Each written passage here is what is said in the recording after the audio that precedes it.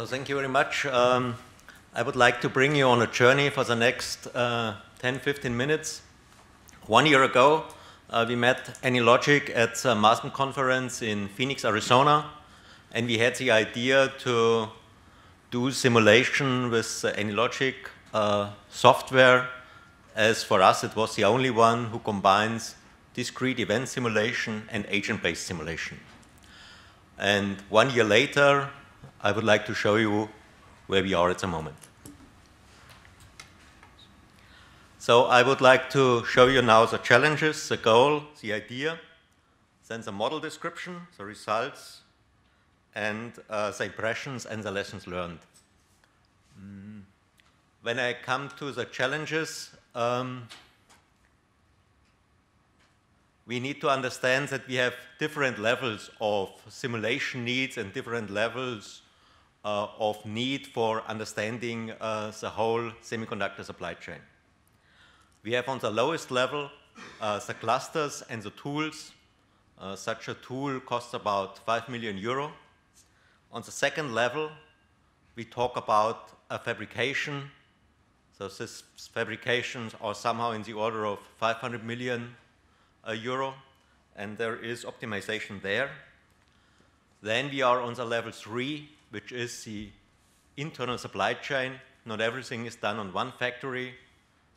Usually a chip travels once around the world before it is finished, so you have many production sites until a chip is finished.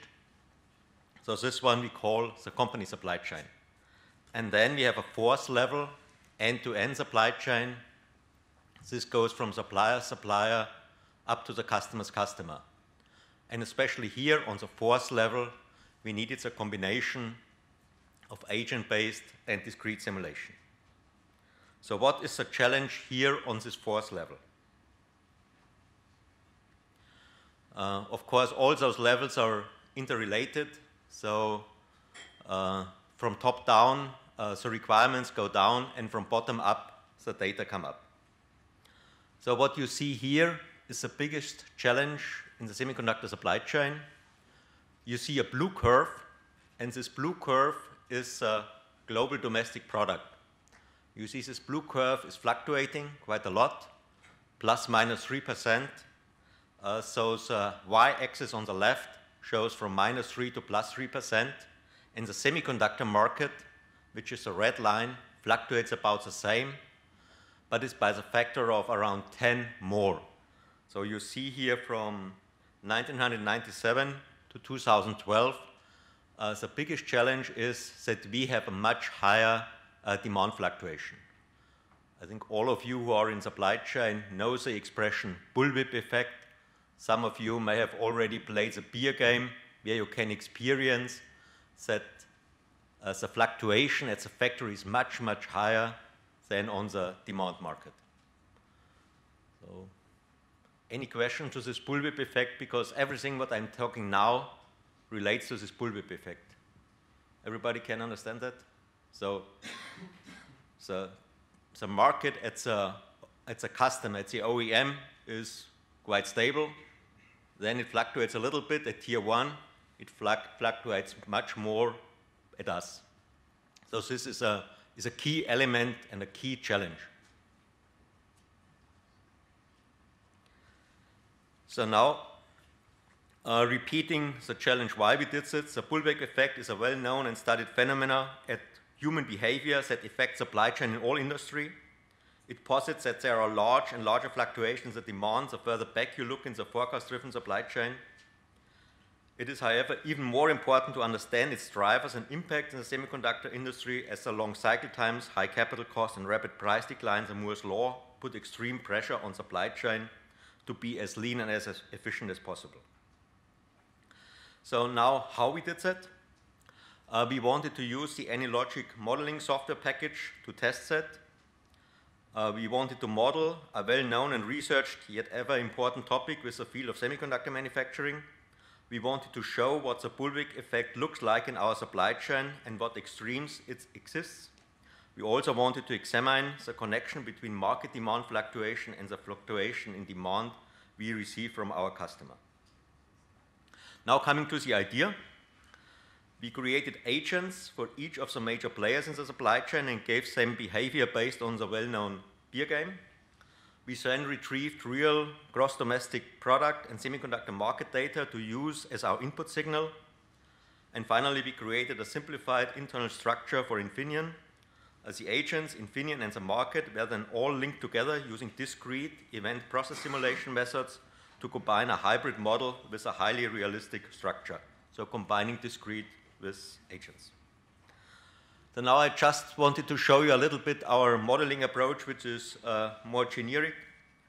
So first, which question should be asked, then which output we want to have, then what level of detail is needed, of course, the lower the better. Then what data is needed, then do we really need a simulation, or can this be made with something else? Then can assumption be made? We made assumptions. Then is simulation necessary or not?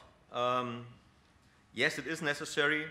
And then we start with simulation, and following our generic approach of when we need simulation or other models, here we needed a simulation. Now let me come to the model description. So model description, so a very simplified supply chain showing the raw material supplier, Infineon, tier 1 supplier, OEM, and the market. So we have orders coming from the market to the OEM, to tier 1 supplier, to Infineon, to the raw material supplier, and we have deliveries going the other way. So we have on the one side the information flow, and on the other side the material flow. Now how does this look like now in an AnyLogic view? You see here the AnyLogic description, and here we have the semiconductor company, which is Infineon in this case. And now let's look a little bit more closer to the semiconductor company. The semiconductor company we modeled here with two parts, a planning and control version and a base system. I'd like to show you the planning and control and the base system. So first of all, here we have the planning and control. The planning and control exists here of a more detailed view where the decisions are made, where to produce in front end and back end, when the decisions are made, where to produce it, and on the right-hand side here you see the planning logic. Now let's look at the base system. On the base system, we have here the front end, we have here the die bank, we have here the back end, and we have here the distribution center. So front end is one process part, die bank is another process part, back end is another process part, and the storage parts are the DB, die bank, and the DC distribution center. Now, what I'm showing you now, we didn't need to show the Bullwhip effect. This is just to show what other parts of the model are capable of. So we separated here via a decoupling point. So we have a make-to-stock process to the die bank, and we have a make-to-order process from the die bank to the distribution center and to the market. Now, after having explained the discrete event simulation part of the model, I'm coming now to the agents. And agents behave differently. So we have two kinds of agents. We have a careless state and an anxious state. Whenever agents are anxious, they just order more. So whenever you don't have anything in stock, you get anxious and you order more. And we modeled it by a way plus 20% of the demand. And then when you have a lot of stock, agents become careless and they don't order much less than the demand. So we modeled them as minus 50%. So whoever plays this beer game, this is what you really experience. There is risk aversion, you react, not like the data are, you overreact. So these are the agent part of the simulation. Now, how does this look now in AnyLogic? You have an agent behavior, so either over-ordering or under-ordering. And now let's look at the results, what came up out from this simulation. So when I'm coming to the results, I first need to change the color a little bit. So you need to think now a little bit. So we have now here the blue. The blue color still stays the blue. So the blue is the OEM, the overall equipment market. So this is somehow related to this blue curve, the real gross domestic product. Then we have in the middle the tier 1, and we have on the right-hand side the semiconductor. And so whatever is now as a black line is a red line here, and whatever is a blue line stays the blue line. So we have here a little bit of change. So the next you need to rethink this a little bit. So could we really model that the outside world is not fluctuating, but we have a very high demand? And that's what's actually coming out. So we have the OEM, you see on the right-hand side. The OEM does not fluctuate a lot. It's quite stable. You also see the variation down. So on the very right-hand side, the OEM demand. On the lower side, the variation. And then you have the demand of the tier 1, so the one who supplies to the OEM. And what you see here quite some fluctuation. And on the lower part, you see also there's a variation. And on the left-hand side, you see the semiconductor demand. And this also shows the fluctuation which we had before. So again, this is a picture, OEM demand, tier 1, and semiconductor demand. Now let me come to the end. Our impressions and the lessons learned. It's a very user-friendly user interface. Yeah, well, it's called user interface, so maybe UIF, user interface friendly. This applied also without extensive previous knowledge of programming of simulation, so there was no need of any consultancy in between, so it could be used right away as it was with tutorials on the net.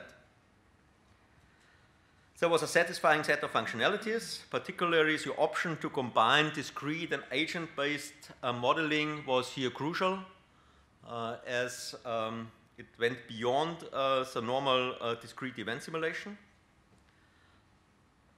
System dynamic functionalities was not used, also, of course, it's there. And it provided a very attractive results, and because it has 2 and 3D representation options. So far to my presentation, I thank you very much, and I'm ready to answer any questions you have.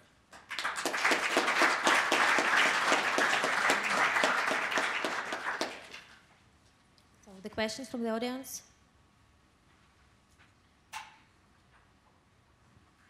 Okay. Seems no question. No.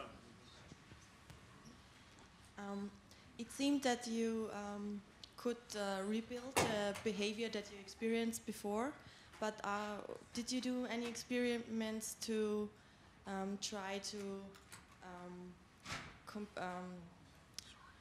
deal with the Bullwhip effect? So of course, this is the next. Of course, this is the next step. Okay. First of all, at an old simulation, you need to prove that the simulation results can relate to the reality. Yeah. Once you have done that, of course, you can do it for different applications. One of the applications is, of course, use it for internal trainings, that everybody becomes aware of that. Yeah. We do this at the moment with a much simpler game, a Bullwhip game. And then the next step, of course, can be that we talk to our customers and show them the behavior and show them what happens. But we have a proven situation where we not only can play the game, but when the customer has a certain situation now, we can implement it and can show the simulation of that. Absolutely agreed that it is just a starting point. Okay, thank you. Hello. Just a clarification for this first question. What part of the organization are you coming from? Is it strategy or operations? And also, just to, who all do you collect information from within the organization, and who do you see as the receivers of the results? Well, I'm coming from the supply chain organization. My department is supply chain innovations. So we are looking for general and big solutions to improve the situation, and we came out that we did a tremendously good job on simulating on cluster level, on fab level, but the biggest problem, of course, comes due to this amplified demand. The receiver of that, of the results, are those who are working with customers, but also those, partially with me, who do some major projects for the future, for example, to reduce this bullwhip effect.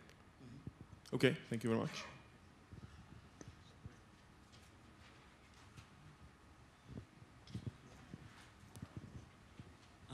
You had in the simulation for the agents, based on their state, anxiety, or different sizes of their overreaction on the demand. Did you know this from experience, or was it an assumption, and did you also played around with it and vary this size of this effect? Of course, we played around a little bit. You saw the plus 50 and minus 20%, so it's not even. We played around with that. But the theory for this anxious or careless basically comes from the Nobel Prize winner Daniel Kahneman, and I think many know this book of thinking slow, thinking fast, and of course it's not only a belletristic book what he published. There is also some theory behind, and we use this theory. And I think that's the reason why agent-based simulation enters now the market of simulation. And that's, I think, therefore many of you are here because you know that's the limit of discrete event simulation. There is some limit when you have people in and you need to somehow get them in because they are not behaving like discrete events.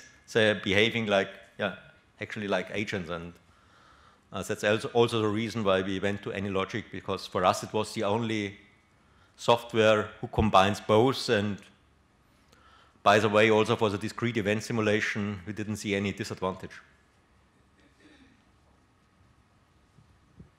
More questions? Okay, thank you for presentation.